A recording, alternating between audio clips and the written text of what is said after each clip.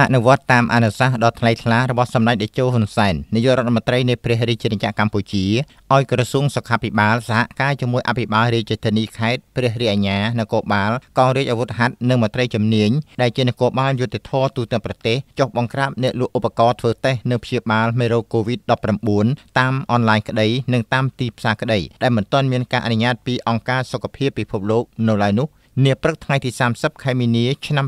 2020អគ្គនាយកដ្ឋានការពារអ្នកប្រើប្រាស់កិច្ចការប្រកួតប្រជែងនិងបង្ក្រាបការក្លែងបន្លំកបបដឹកនាំដោយលោកតូចចៅកុយសហការជាមួយកម្លាំងនគរបាលប្រឆាំងបទល្មើសសេដ្ឋកិច្ចខេត្តមានមន្ត្រីមន្ទីរពាណិជ្ជកម្មខេត្តនិងនគរបាលផ្សារបានចុះធ្វើសកម្មភាពត្រួតពិនិត្យតាមឱសថដ្ឋានជុំវិញផ្សារពោធិ៍សាត់ដើម្បីរកឧបករណ៍ក្លែងបន្លំនិងការដំឡើងថ្លៃនានាដែលអ្នកលក់ដូរមួយចំនួនតូចឆក់ឱកាសខណៈពេលកំពុងផ្ទុះរាលដាលនៃមេរោគ COVID-19 សប្តាហ៍ថ្ងៃនេះតាមការអង្កេតពិនិត្យជាក់ស្ដែងដោយឈលលើស្មារតីទទួលខុសត្រូវខ្ពស់ចំពោះទូនាទីភារកិច្ចក្នុងការការពារសុខុមាលភាពជូនប្រជាពលរដ្ឋនិងរួមចំណែកលើកស្ទួយសេដ្ឋកិច្ចជាតិសមាជិកបានពន្យល់ណែនាំដល់ម្ចាស់ឱសថដ្ឋានទាំងអស់ឲ្យចេះរបៀបមើលអាល់កុលคล้ายៗតាមរយៈការដុតមើលអណ្ដាតភ្លើងដែលមានពណ៌ខុសគ្នាម្ចាស់ឱសថដ្ឋាននីមួយៗទទួលបាននៅចំណេះដឹងបន្ថែមទៀតក្នុងការគ្រប់គ្រងទំនិញដោយចេះធ្វើពិសោធន៍ជាមុនសិនមុននឹងទិញយកមកលក់បន្តជៀសវាងប៉ះពាល់ដល់សុខភាពប្រជាពលរដ្ឋ